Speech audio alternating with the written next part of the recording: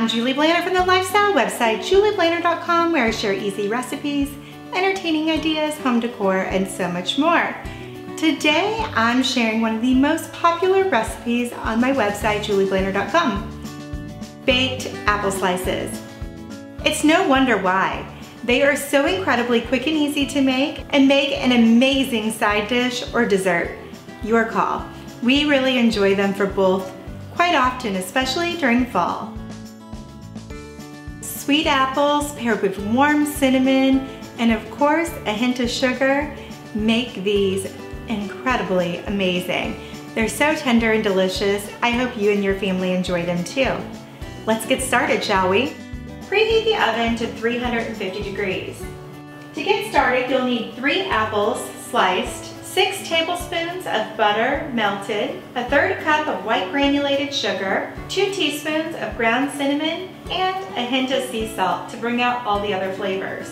We're going to take our 6 tablespoons of melted butter, our sugar, and our cinnamon,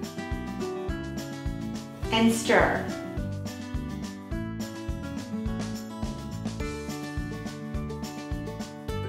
And now we're going to add in our sliced apples, and we will toss them to coat.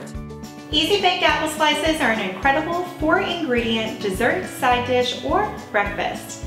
These baked apple slices are a delicious way to enjoy your apple picking bounty.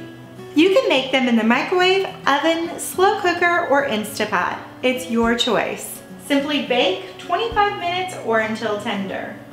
One of the really amazing things about these baked apple slices are that they are just a one-dish recipe.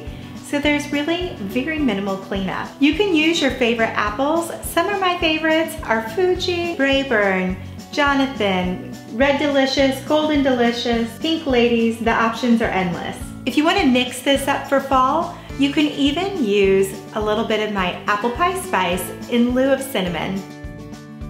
If you're serving as a dessert, can I recommend you top them off, serve them a la mode with a scoop of my homemade vanilla ice cream or spiced apple ice cream and a little drizzle of fleur de sel caramel sauce.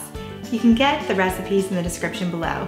Thank you so much for stopping by. Don't forget to click subscribe, and I look forward to seeing you again soon.